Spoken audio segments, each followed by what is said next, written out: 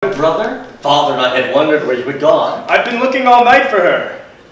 Her? The beautiful one I danced the evening with. Oh, where did she go? Disappeared like a fine morning mist. She was lovely. The loveliest. I'm not so certain of that. I must confess I too have found a lovely maiden. She lives here in the woods. In the woods? In the top of a tall tower that has no doors or stairs.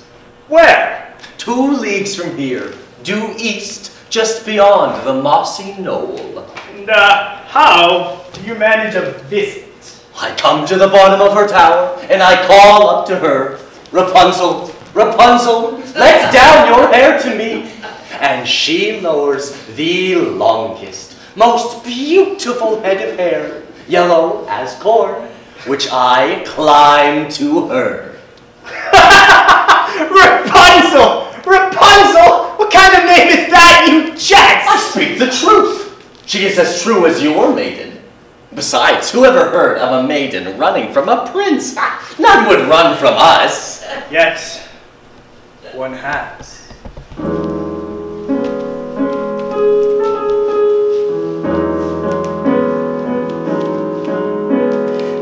Did I abuse her or show her disdain? Why does she run from me?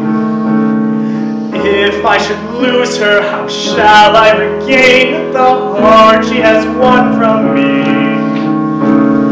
Agony beyond the power of speech, when the one thing you want is the only thing out of your reach.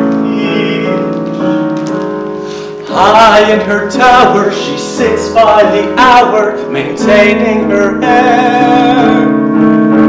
Blithe and becoming, and frequently humming a light-hearted air. Agony, far more painful than yours, when you know she would go with you.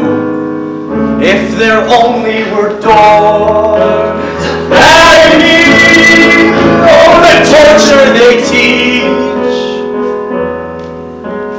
Once as intriguing, Or half so fatiguing as once out of reach. Am I not sensitive, clever, well-mannered, considerate, passionate, charming, as kind as I'm handsome, and dare to a throne? You are everything maidens could wish for, and why no, I know That girl must be mad! you know nothing of madness, till you're climbing her hair, and you see her up there as you're nearing her, all the while hearing her,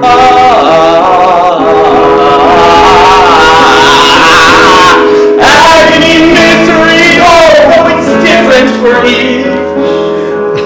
Always 10 steps behind, Always 10 feet below, and she's just out of reach. agony, that can cut like a knife.